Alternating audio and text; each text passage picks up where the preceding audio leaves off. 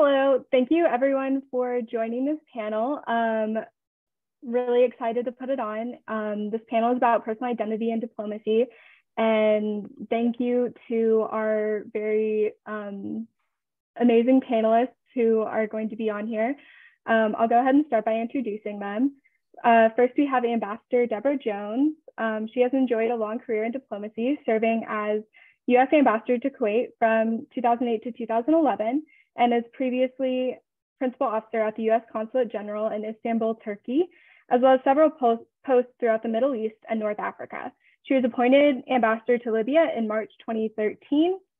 She holds a BA in History from Brigham Young University and holds a Master's in National Security Strategy from the National War College at National Defense University. And next we have Ambassador Ted Osius. Ambassador Ted Osius is President and CEO of U.S. ASEAN Business Council. A diplomat for 30 years, Ambassador Osius served from 2014 to 17 as U.S. Ambassador to Vietnam.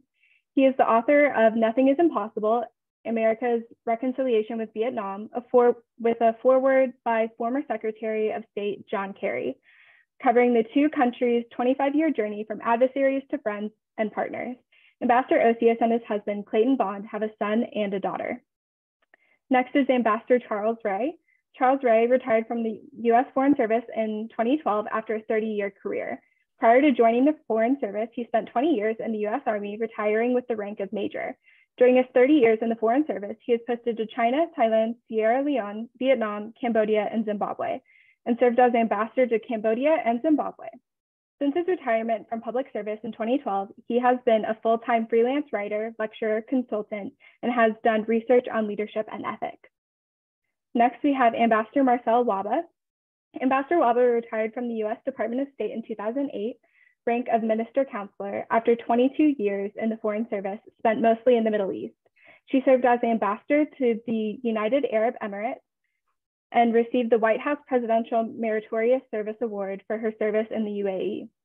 Wahba also served as spokesperson and counselor in the U.S. embassies in Nicosia, Amman, and Cairo. Her Washington assignments include serving in the Pentagon as Foreign Service Advisor to the Chief of Staff of the U.S. Air Force and the Deputy at the National College of War at the National Defense University at Fort McNair. And our wonderful moderator, Ambassador Tibor Nagy. Ambassador Nagy, a retired career Foreign Service officer, spent 32 years in government service, including over 20 years in assignments across Africa. He served as U.S. Ambassador to Ethiopia and Guinea and Deputy Chief of Mission in Nigeria, Cameroon, and Togo. Previous assignments include Zambia and Seychelles, Ethiopia, and Washington, D.C. Ambassador Nagy arrived in the United States in 1957 as a political refugee from Hungary. He received his BA from Texas Tech University and MSA from George Washington University. And with that, I'll go ahead and hand it over to Ambassador Nagy. Thanks so much, Kennedy, and welcome everybody to this podcast on personal identity and diplomacy. First, a few words just about the American Academy of Diplomacy. The Academy is an independent nonprofit membership association of over 370 of America's most senior former diplomats and foreign policy leaders. It includes all former secretaries of state, and the current Secretary of State is also a member who's having to take a leave of absence. The Academy is dedicated to promoting professional diplomacy. And one of the ways we do it is through outreach programs like this one. Think of the Academy kind of as the National Academy of Sciences for diplomats. So with that brief introduction, I'm going to go right to our program. And what we're going to do, we have a number of questions, and we have members of our panel who will take the lead on the various questions, and then other panel members are welcome to chime in. And finally, at the end of the program, we will have some questions that have been submitted by the audience. So thank you very much. And I think you will hear some very frank answers and exchanges, nothing with the party line, because these folks are all very, very accomplished. And you will hear that the challenges they have faced through their careers were often because of who they were, as opposed to what they did. So we will start with number one, and this goes to Ambassador Jones. Ambassador Jones, what difficulties emerged in your personal life due to being given a posting that was not entirely welcoming to someone of your identity being in a position of power and influence? And were you supported by the State Department while serving in this post and experiencing these difficulties? Madam Ambassador. Okay, thank you, Tibor. Thank you, Ambassador, and pleasure to be here with everyone. You know, I've thought a lot about this issue, and I'm going to kind of put a flip on the question because in my experience, the most of the opposition, as it were, such as it was, that I had encountered as I reached more senior levels in the service, actually came from within the institution, not from the receiving countries, because I think many of the receiving countries think that we're quirky anyway. We're powerful and we're quirky. So if the US decides to send a woman for the first time as the DCM, for example, in Abu Dhabi, well, that's US. Deputy Chief of Mission. That's the Deputy Chief of Mission, sorry. What were they thinking? Or the same thing when I went to Kuwait. So at the end of the day, they look at you kind of like, I think Samuel Johnson's dog that could walk on its hind feet. It's not, they weren't sure you were doing it well, but the fact that you were doing it at all was a source of amazement for them. But when I was in the UAE, through a series of unexpected events, I was chargé for an extended period of time when I first arrived. That's the person who is between two ambassadors. The previous ambassador had gone and the new ambassador, the incoming ambassador, had not yet arrived. So I was in charge of the mission. And it was during this time, as we were already discussing with the Emiratis a lot of security cooperation, that we had a high-level mission coming. And in preparation for that, we had the Secretary of Defense and some other senior people in the Defense Department coming. And the Crown Prince of the UAE, which it was at the time Khalifa, who's now the Emir, technically, but was hosting an event at the Officers Club. And I was the head of the American mission, technically. And so I planned completely to go. And I was surprised when two of my the 206s, the two colonels who were at the mission in attaché roles came to the office and expressed their great concern that it would really be highly inappropriate for me to go to the UAE Officers Club, which was a strictly male institution, an organization. And I was somewhat taken aback, and they said, no, ma'am, it would be extremely offensive. The Emiratis are not accustomed to this. This was 1998, by the way. And I went back to the department and said, are you concerned about this at all? I'm not concerned about this. So they said, no, you're the chargé, you go.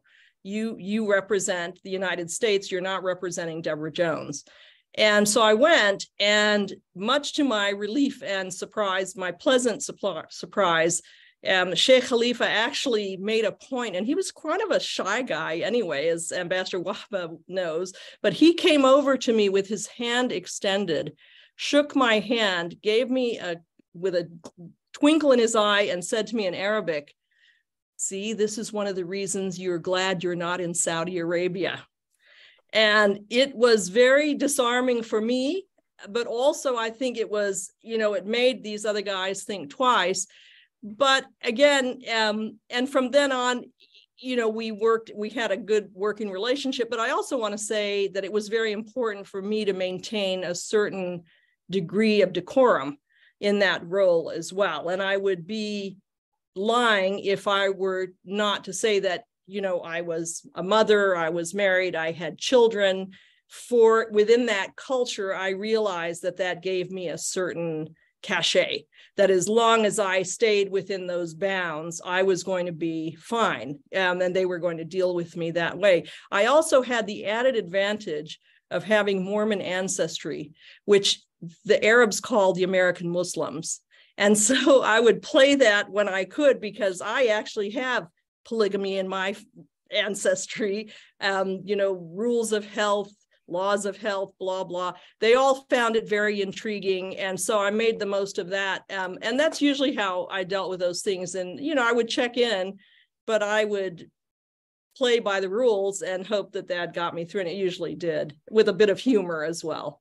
Thank you very, very much. Now, colleagues, anybody else want to chime in on this one before we move on? Raise a hand or like that, or do the symbol. Up to you guys, however you want to do it. Anybody else want in on this one before we move on to? Yeah, Charlie. I mean, Ambassador Ray. Yeah, I would totally agree with one thing that Ambassador Jones said, and that is, you know, while our personal identities do sometimes get in the way of being able to do our jobs, in the 30 years that I was in the State Department and 20 in the Army, I found that more often than not, the impediments came from within the organizations, not from the foreign audiences we had to deal with. An example from actually the start of my Foreign Service career, when during in A100, I came out of the Army. I had spent most of my Army career in Asia. I was a Korean Foreign Area Officer. I spoke 2 Asian languages, and the State Department wanted to send me to Africa. And I said, no, thank you. I mean, not because I didn't eventually someday want to go, but I thought, you know, one thing I always wanted to do was go to China, and China was on the list. They actually tried to say, you probably would be more comfortable in Africa. I mean, it's that kind of stuff that I am sure everyone on this panel at some point has had to deal with, and it's us. It's, as Pogo said, we have met the enemy, and he is us. Thank you very much. Yes, Ambassador Osius. Well, just to echo what Charlie said, when Ambassador Jones said the opposition comes from within, I was like, yes, because that was my experience too. And the other thing that I feel like you really emphasized, Deborah, is that when you're yourself, that works best. Absolutely. Ambassador Wahba, any comment before we go on to your question? Sure. Let me just echo one of the issues Deborah raised, which is the question of oftentimes the stereotyping, which I think Ambassador Ray was being too diplomatic to say bluntly, by our colleagues at the State Department often gets in the way first. And in my case, that happened when I was appointed ambassador to the UAE. A lot of chatter within the department, because I was not the first choice of the bureau, but somehow I had managed to get the assignment. And the chatter was, well, she's a woman, she's Arab origin, she's Christian Arab origin, and she's going to go to a Muslim male-dominated country. How is she going to survive? But I also faced on the other side as well. So I wanted to mention, in contrast to this, when I served in Egypt, which is my country of origin, I actually got the backlash the other way. A lot of Egyptians, especially the elite, the older elite, the senior people in the media world and in the foreign policy world in Egypt, looked at me with great suspicion.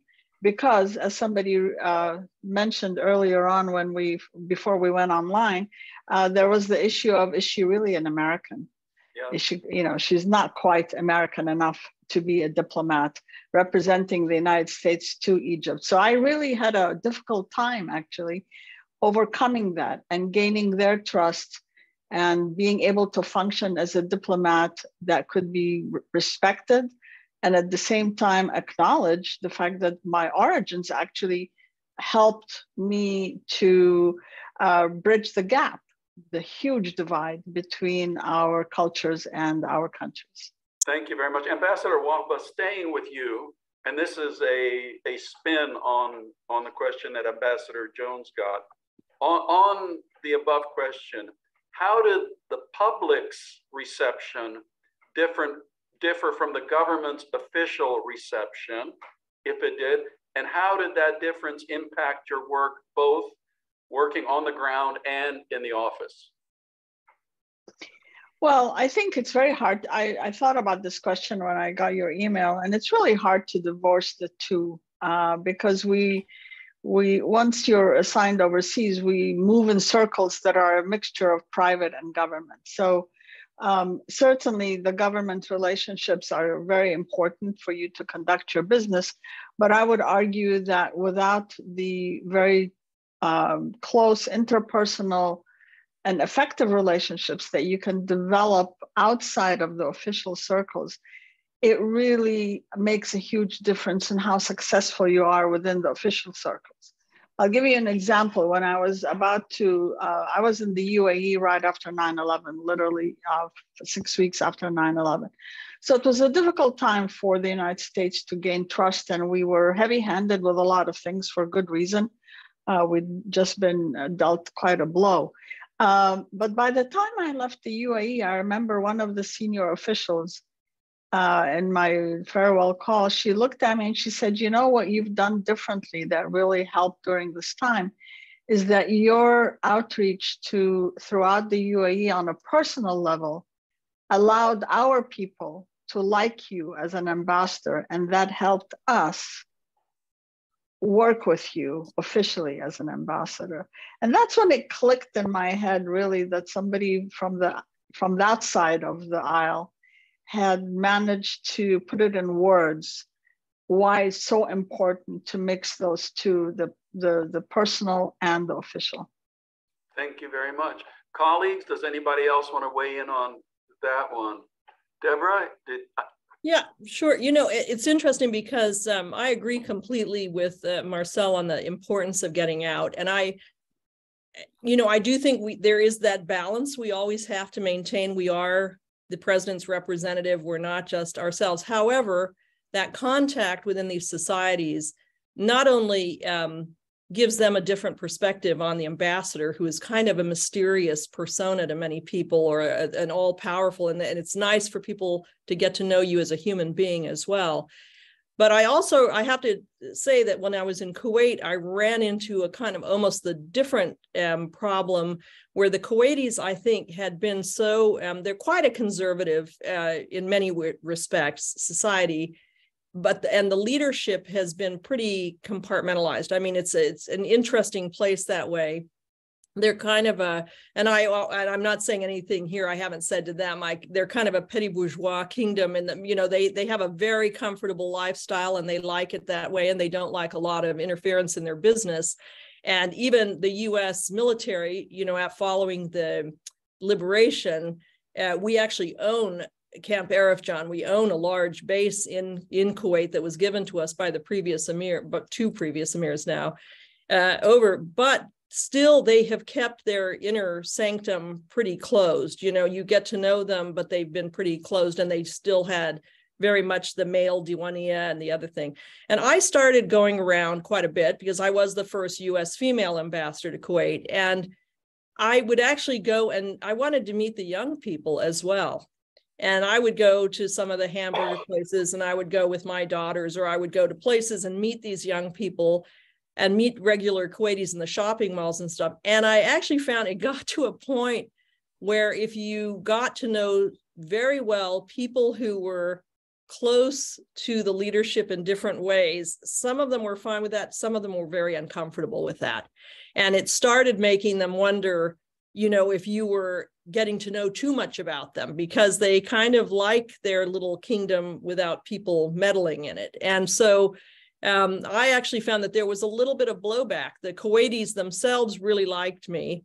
I think the emir and I got along very well, but there were people in circles around that started whispering that, we're a little bit concerned about what was I really up to? Was I trying to find family secrets, as it were, in a society that's quite private in that sense? And I do know of, ambassadors and other posts who've had a similar experience where they were quite popular getting out and about with the locals or whomever, with the regular, nationals. And the leadership had an adverse reaction to that. So it's something to keep an eye on. It's a balancing act. Absolutely, good point. Anybody else before we move on to Ambassador Osius? Yes, Charlie. I was going to say, and it's not just countries that have religious differences. When I was in Zimbabwe, and this was during the time when Secretary Clinton's focus was on outreach to young people. And I visited every province and every corner of the country. Actually got along with Mugabe, but the people around him had puppies when I would hold meetings with young people and get a larger crowd than the youth minister. It got so bad that they started actually closing venues when I would schedule meetings to keep people from coming. We had to start having live Facebook meetings with young people because the government felt that I was, in fact, the youth minister at one point publicly at a reception came up and asked me if I was trying to take his job. Hey, Charlie, there's an election soon in Zimbabwe. You want to register as a candidate? Please don't say that out loud, because I'm sure there's some people there who would do it. Thanks a lot. Okay, moving on to Ambassador Osius. Ambassador, did public reception have an impact on your personal life outside of work and the embassy, or on how you interacted with members of the public? Thank you. Charlie mentioned Facebook, and that made me think. At one point, I suppose I had about a million Facebook followers. We used social media a lot when I was ambassador to Vietnam. And one of the good things about social media is you can sometimes reach over the government and get messages out to the people without going through official channels. But it's also good for what you hear back. You can measure how well your communication is playing. Well, we were the first out gay couple to show up in a senior position in Vietnam, which is a pretty conservative society. And so sometimes we would get homophobic remarks on the Facebook page. They were ugly sometimes, but I didn't tend to react, and I didn't need to, because if someone wrote something homophobic, then the fans who were quite loyal would, chime in and say, "We love our gay ambassador." They just they'd slam the people who would write homophobic comments on Facebook. We had decided right from the beginning we were going to be who we are, and so when we'd done that initial video where you introduce yourself to the public, that's now I think pretty standard practice, but it was fairly new at the time. We made sure that, it was my husband and myself and our kids, so that the first images that the Vietnamese people had of us were our whole family. And then we made sure that the first image after we got off the plane, landing in Hanoi, was of our 3-generational family, but it was 2 dads and 2, fortunately, very photogenic kids. We didn't want equality to be a foreign thing. We didn't want it to be a kind of the US agenda, anything that we were imposing on Vietnamese society. It's for the Vietnamese to decide what their society is going to be like. But a photograph is really powerful. And so very often we would just show up. And, did I mention the kids are photogenic? Whenever we showed up with the kids, it was a big hit. So I found that being ourselves was actually really advantageous, because the government knew we had a following. They knew that people were interested in us as a family, and also they knew I was able to communicate beyond the government when necessary. I think this was the same lesson that we'd learned in Indonesia when we were ourselves in a Muslim majority nation. We got invitations everywhere. We're a black and white couple, 2 men, and we were very visible. And I thought that the photographs were helpful. In India, also a conservative society, we found it useful just to show up as who we are. And I think it was beneficial to the United States when we did so. The only place where we really had a problem was, and I'd left the Foreign Service by then, was Singapore. Very modern Singapore. You wouldn't think of it as the most conservative place, but that's where it was roughest. They wouldn't give a visa to my spouse as a member of the family. It was challenging. But in all of these other conservative societies, we were embraced. And I think that sort of goes to show what Deborah said is correct. very often there's more opposition from inside than from the societies where we interact. Thank you very much. Any of the colleagues want to add anything to what Ted said? The only thing I would add to, I think, what we've all been saying too, though, is the respect also, being who we are and showing interest and respect in their societies as well. And I think that's the real key, is that if you show a genuine desire to understand that society, to connect, to hear them out, even if they want to comment on or ask you a question about, who you are or your background or why you're here. In my case, it was often, well, why is your husband serving here and you're here? Why are, but I think everything can be dealt with if you have a genuine interest in who they are as well and understanding. And by the way, we often have to explain again ourselves with our own rules, which we're not very conscious of. When the Kuwaitis kind of push back on, when we had the first married couple, I think, that came from state, and we were trying to get the paperwork done there. But, Pat Kennedy and I had a conversation. I said, Pat, in these cultures, an unmarried single child is a member of family until they marry, but we won't give them visas either. So we need to find, because we say in the United States, when you're 21, that's it, you're out of the family. And I said, so we need to also be thinking about how we accommodate others as well, because we all have our own sets of petty rules. Thank you. Any other comments on this before we move on to Ambassador Ray? Anybody? Okay. Ambassador Ray, how did you go about accomplishing your mission despite the challenges you faced in regards to your personal life? Well, when I joined the Foreign Service in 1982, I actually came in with two sets of baggage that were complicated. One was, of course, African American, but the second, and believe it or not, the most troublesome for a good part of my career, was that I came in as a career military person, and so I found myself, and again, going back to what we've all said, the problems were seldom the countries where I was assigned, but were within the department of itself and people.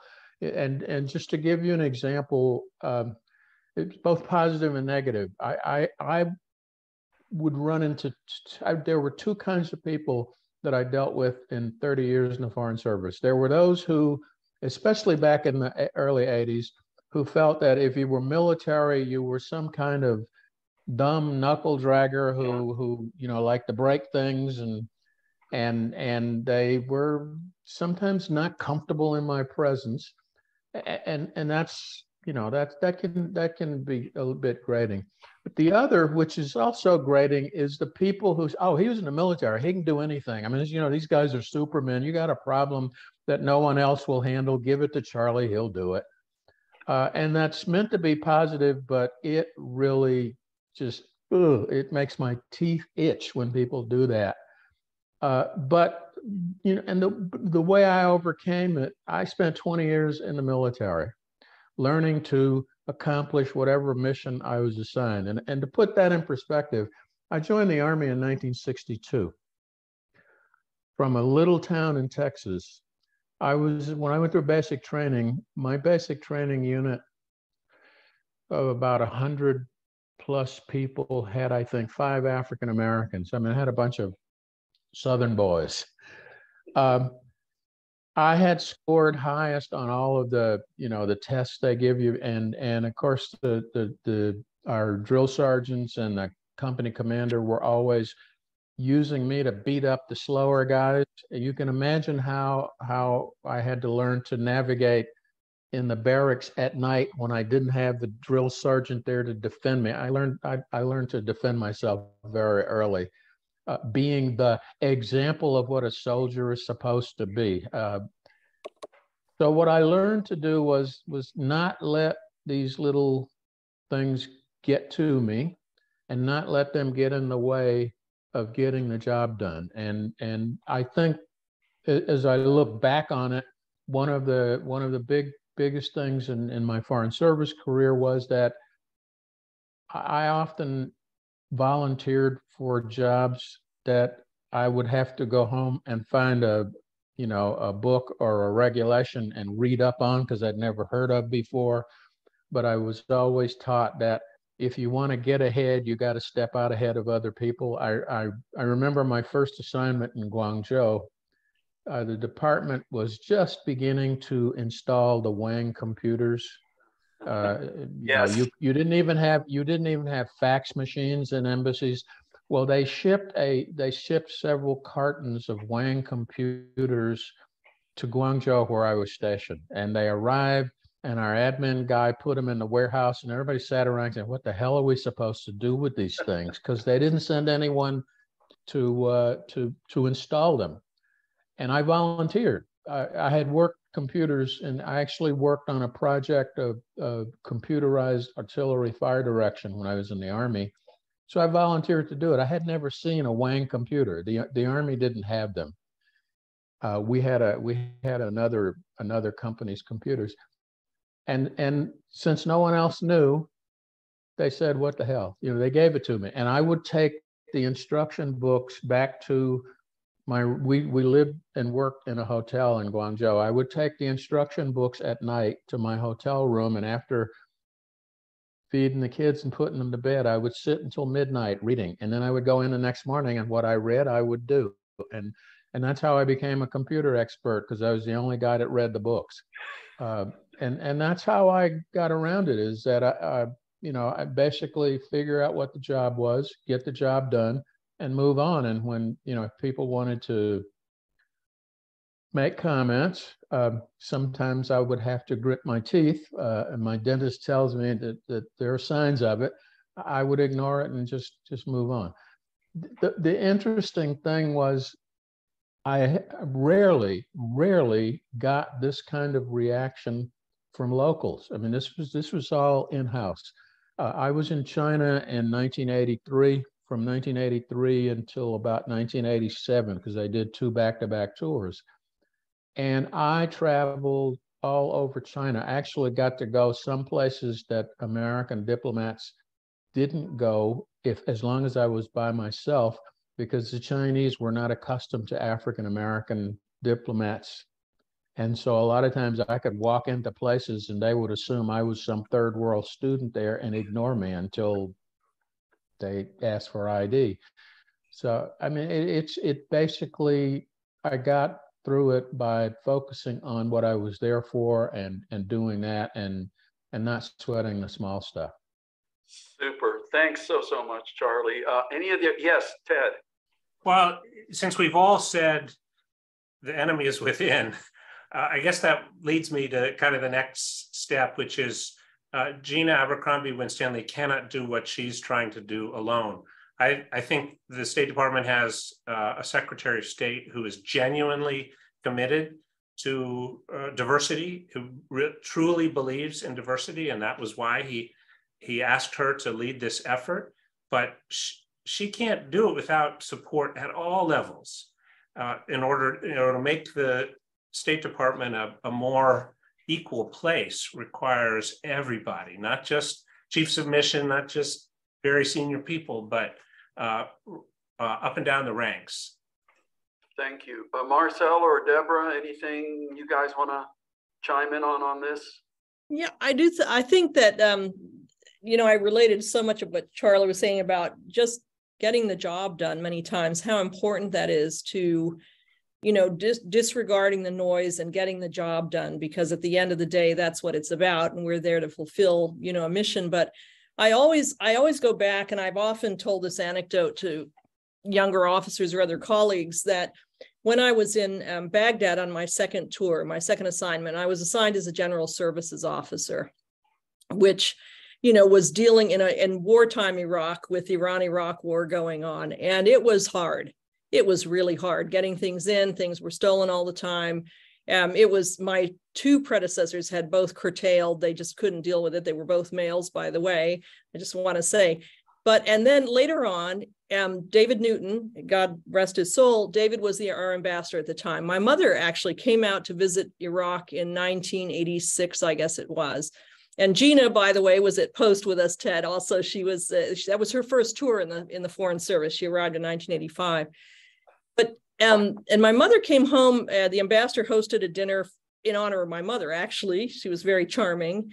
And when we came home, she told me something that both pleased and upset me a lot. She said that the ambassador had said to her, you know, when Deborah first arrived at Post, we didn't think she was going to make it, but your daughter is going to be an ambassador one day. And instead of focusing on your daughter is going to be an ambassador one day, I was crestfallen. And I said, Mom, why did everyone think I was not going to make it? Because I was a girl, because I was too cheery, because I was blonde, because I was short, whatever the thing is. I said, what was that? And she said, oh, for heaven's sake. You know, she was kind of disappointed. But for me, it was, and I think the greatest, if I had one message, Ted, to go back on the diversity and acceptance of others, it's check your own reaction to somebody. When you first look at them, or you hear a name that's exotic, or you see that they are in a gay marriage, or whatever it is, and for the first time you look at them, do you have an expectation of success and decide that you're going to do everything possible to help them out to succeed? And even when they stumble, which we all do, you're going to get them over that stumble and guide them to that success? Or do you have an expectation of failure? And so they can do 95% of everything perfectly well, and they do the one thing less than perfectly well, and you say inside, I knew they were going to screw up. Why did you know they were going to screw up? You didn't know they were going to screw up. You helped them. You know, it's like with children, when you're raising your children, the bicycle goes in the direction in which the child is looking. And if you're directing them to the problems, if you're telling your child, don't put your finger in the socket, that's exactly where they're going to be drawn and distracted from what you want them to do. So that's my biggest, and I remind myself of this all the time.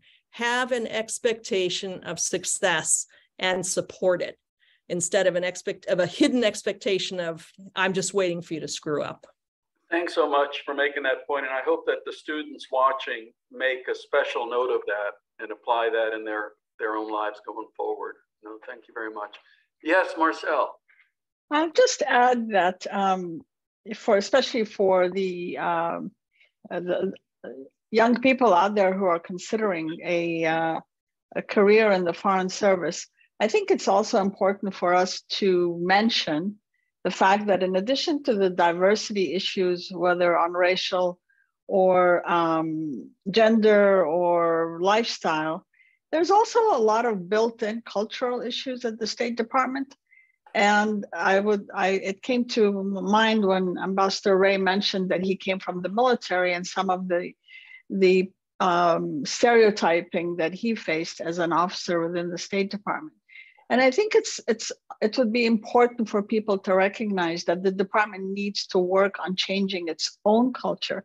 And that can only happen with the young people who are coming into the Foreign Service. But I came in as a Foreign Service officer through USIA. So I was a public diplomacy officer. And obviously when the merger happened between USIA and State, I have to tell you that I saw a lot of cultural issues that I had never faced at USIA, that I faced at the State Department. Whether the hierarchy of being a political officer was, the end thing. If econ was just one step below that, GSOs and admin were number 3. And then when PD came in, we were number maybe 4.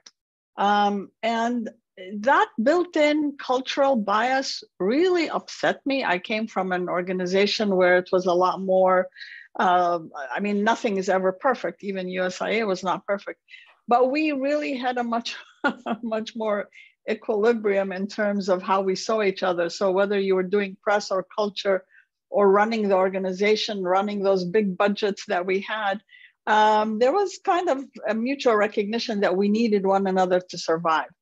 In the State Department, the competition can be very cutthroat and very nasty, and not at all supportive. So I mentioned this for incoming officers because it's very important to navigate that and not to become part of this problem. because it's self-perpetuating.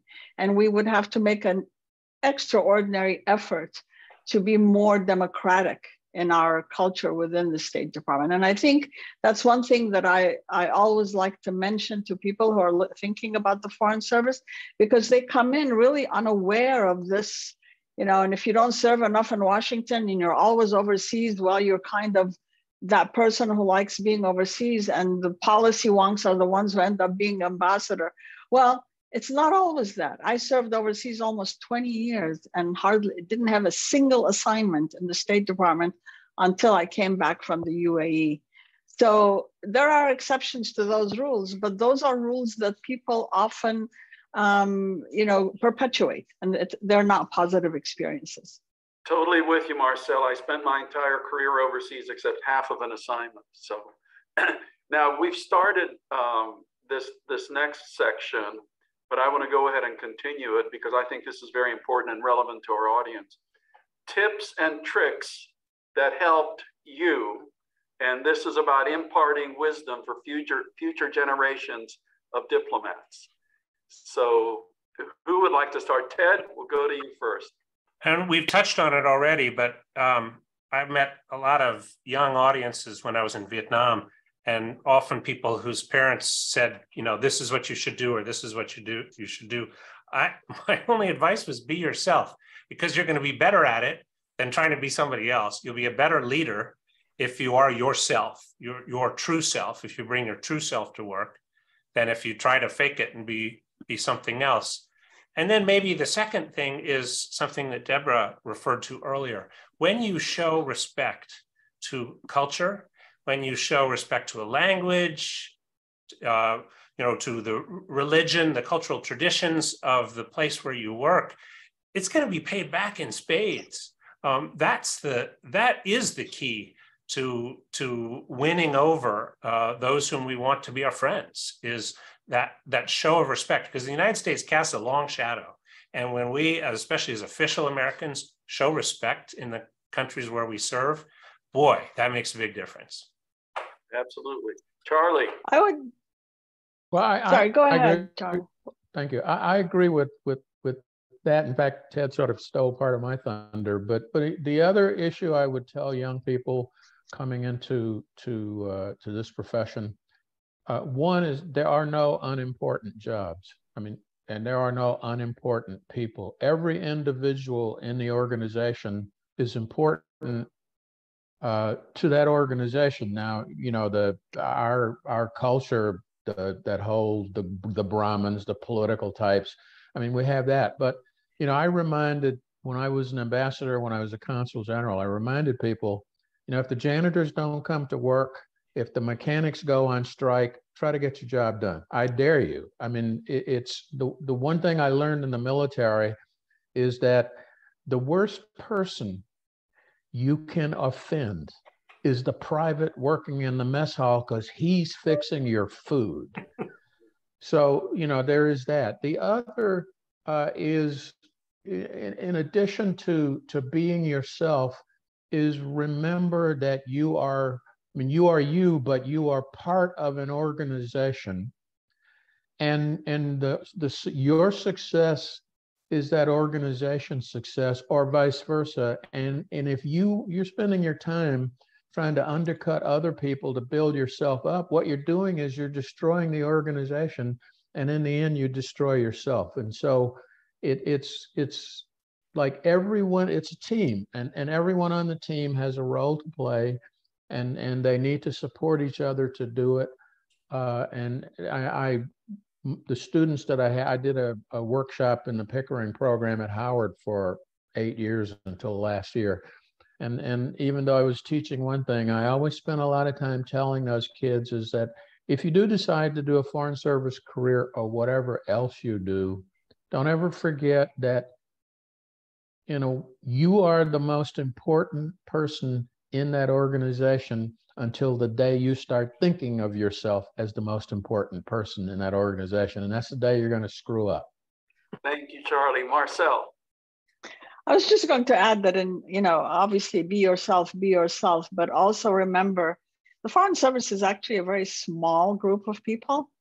And from the minute you join and you're a junior officer to the day you retire, you're part of a small culture. And so networking and supporting one another really is the only way to succeed in the Foreign Service, because the reputation is everything in the end. If you come across as being destructive either to your colleagues or to the organization, it follows you and you can never overcome that. The only other thing I would add is that a lot of people join the Foreign Service not realizing that it means you travel and you leave countries every 3 years and you make new friends and new family friends every 3 years. So if just make sure you like to do that, because a lot of people join the Foreign Service and then kind of live in a bubble within the department, or within their embassy, and not get out into the culture because it's just too alien, and wait for the day that they can come home. And if that's your, the Academy has a very passionate mission to make sure that State Department Foreign Service officers, when they get to those countries, they get out and about. And I couldn't agree more. If you don't, you'll never get to know the country. One last message about getting ahead: learn the languages. If you don't learn the language, there's no way you're going to ever learn the culture. Or as Deborah said earlier, people will not see you as respecting or interested in who they are and how their country functions. If you don't have the language, it's a non-starter. Could I add one thing too? Of course. I totally agree. Learn the language and learn the food. That one's easy. That one's easy, Rick. Oh yeah, but I mean, if you can, people who break bread together don't often go to war with each other. That's true. Absolutely true, Deborah. And then I think Ted, you had something too. Okay, so I was going to tag on one thing. I was going to say, Ambassador Ray is really right. You thank people in your mission. Thank everybody, because you can write the most brilliant message in the world, and if you don't have someone sending that on to Washington, it's worth nothing. It's just air. That's one thing. Number two, though, do your homework. And this gets into the learning the language too, but learn about the country, learn about whatever your subject matter is. You really are there to develop a degree of expertise. It's work. It's not just osmosis. Some of it, getting out in the culture, we've been talking about that part of it, but you really have an obligation to learn your job and to do your job. And that kind of tags on to my third thing here, which is be reliable. It is so important that you be reliable, that when you say you're going to do something, whether it's putting together that computer system, or whatever it is that you say you're going to do, take care of, do it. Try, work on it and get it done, because that's what people really look to. Your leadership and your colleagues look to having someone who's reliable. You look for that in your friends as well. And I would add one final thing, and then I'll be quiet. Well, no, I won't, but I will try to be, is that, back to, again, what we were talking about in terms of the organization and respect for, and what Marcelle was also saying about these things. When you badmouth your organization, or when you think, never think that it makes you look better to suggest to the host country that you're working for a bunch of idiots or for a government that doesn't know what it's doing, because nobody wants to deal with somebody who works for a bad organization. If you're bad-mouthing your country, no one's going to listen to you anymore or think much of what you have to say. So you're allowed to have those doubts, those concerns, and that's why we speak to each other in a skiff or in a private channel. You're certainly allowed to express doubts about a policy within house, but it is important. It is important work, and it is important to maintain a certain dignity, as it were, with the host government as well, so that, because they are not going to respect you if you think that you're going to make a special friend or get added information by saying, by the way, don't do it. You might be tempted. Don't do it. Another great point for people to put down. Ted, did you want to ask something, or? Oh, no, it was really to emphasize what Marcella said about learning the language. I'd thought when we went overseas, I might be pigeonholed as the gay ambassador, or I might be the biking ambassador, or whatever it was. No, I was the ambassador who spoke Vietnamese. And everywhere we went, people knew before I got there, oh, he's the American ambassador who speaks Vietnamese.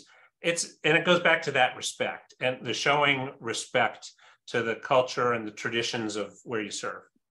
Thank you very much. And now I think we can go ahead to some of the questions that we got from the audience. And the first one, Ted, I'm going to direct to you. This goes to the LGBTQ issue. And again, this I think is symptomatic that institutions invariably are behind advances in society. And State Department has been very true on that across the board and often still trying to catch up. So how does the State Department support LGBTQ staff and spouses when working in states which do not recognize LGBTQ marriages and or have discriminatory laws against this community?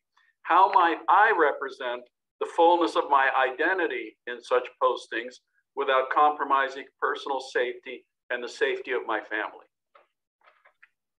First of all, institutions are behind, and the State Department got very frightened back during the era of Joe McCarthy about communists and gay people, and that it's taken decades and decades and decades for that attitude to shift. The creation of GLIFA, Gays and Lesbians in Foreign Affairs Agency, took place during the George H.W. Bush administration, but gay people, there was no policy about equality for gay people until Clinton's second term. That was the first time there was a policy that said we will not discriminate against LGBTQ plus people. So the system now is a little bit bifurcated. It's a little bit random, and you have in some countries chiefs of mission who are extremely supportive of their LGBTQ employees, and then you have in other countries chiefs of mission who are not. And that's, unfortunately, that still reigns. I think the department is trying to make it more consistent and more fair, but there's still a lot is placed on the chief of mission to determine how to deal with her or his LGBTQ plus officers. GLIFA, which I mentioned, is the affinity group. And one of the things that they do is they conduct a regular survey, and now they have support from management to do so, about how gay people are treated in each country, so that they can give bidders an idea. Is your spouse going to be able to get a visa? Are you going to be able to get medevac support if your spouse gets sick, or your child? I mean, how is your family going to be treated? That's the basic question that people have. And now I think now the department working with GLIFA has a lot better resources for identifying what it's going to be like in key countries. In the end, officers are often faced with a really tough choice. Do I go a place where I really want to go, but I'm not sure how we're going to be treated? And that's an individual process. Thank you very, very much. Another question, and this I'll throw out to my colleagues. How does your government role play into how you use social media? Are you free to express your personal identities on social media? And do you see it more as a ground for engagement or a minefield where you need to watch your step and follow the marked path? I'm sure no one out there has ever gotten in trouble for using social. Charlie. Well, I mean, I started using social media before the department actually discovered social media. And when I went to Zimbabwe, the department was in the process of trying to develop a social media policy. On the one hand, they were sort of encouraging people, but on the other, a lot of the bureaus put so many clearance requirements in that many posts just didn't bother. And we got into, I guess you would say, social media activism in Zimbabwe the circumstances forced it. As I said, the government started interfering with physical meetings, and so we wound up having to use social media, YouTube, Facebook, Twitter, and texting to actually communicate with a lot of the non-government audiences, and in some cases, even some people in government who weren't quite buying into the hardline playbook, but couldn't express it in public. I communicated with some government ministers via playbook, via Facebook, because the government was too klutzy to monitor it. And it was the only place that it was safe for them to actually get. They couldn't come to the embassy. I couldn't go to their offices. And the only way we could communicate was for several months after I arrived was through social media. And so in a sense, I probably had more leeway. Well, and also Zimbabwe was not exactly a high priority back in Washington. And so people weren't paying a lot of attention, and I was able to be myself. At the same time, I recognized that whatever I did, whether it was go to a restaurant for lunch, make a social media posting, or whatever, I was still seen as the U.S. government representative. So I was always, I probably said and did things that there were some of the traditionalists in the department who cringed, but never anything that violated any rules, never anything that undercut our mission or undercut U.S. policy. I always made it a point. In fact, one of the issues, going back to this whole personal situation and how it affects you, my 2 tours in Africa, first in Sierra Leone back in the 90s and then in Zimbabwe, there was an expectation, I think, on the part of a lot of the government people initially, that because I was African American, I would be more sympathetic to them. And it came as something of a shock in both countries when in the first conversation and that came up, I reminded them that I was an American government official and that my first loyalty was to my government, not to theirs. And it took a while of working with people to actually get that message in. So in a way, I did freelance in that there wasn't a lot of. Looks like Charlie froze. Yeah. Yeah. Charlie, sorry, you're frozen. Maryland's internet speeds are very slow. I'm sorry. Sorry about it. Okay, well, we're coming to the very, very end. So, Deborah, I know you wanted to add something, so I think you're going to get the last word. Okay, well, I'll try to go quickly. On social media, I had a unique experience, I think. When I arrived in Libya in June of 2013, this was following the Benghazi tragedy. And so we were restricted to a certain area of Tripoli and environs, and maybe, as far as Misrata, but not further east. And so the way we decided to reach out was using Twitter. And what I learned 2 things very quickly. One, I learned that the ambassador had to absolutely control the ambassador's Twitter account, that more junior officers would be inclined to make comments that, and it took 2 of these episodes and I had to say, you guys, do not speak on my behalf on my Twitter account. And so cut that one off and limited it more. But the other danger that you fall into when you have a highly, a very fraught political situation within, and in fact, before, going into civil war again, was that there were bots. There are a lot of very nasty people on Twitter, and they will come after you. And I think, I'm not sure about the virtues. I had at one point about 250,000 followers in Libya because they were very media savvy and literate, despite all their other problems, out of a population of 6 million. But I'm not sure how many of those were even real. And it got rather heated and it distracted. And I do think that our young people have to remember you're only in that country by virtue of being assigned by the United States.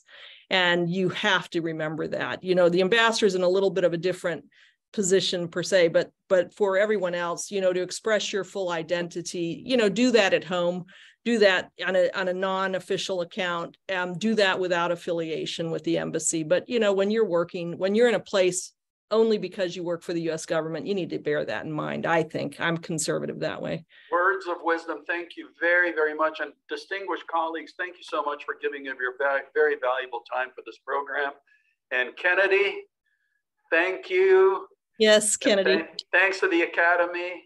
Well done. And congrats. Say hi to all my friends out there at Texas Tech, Kennedy. Over to you. Yes, sir. I'll definitely do that.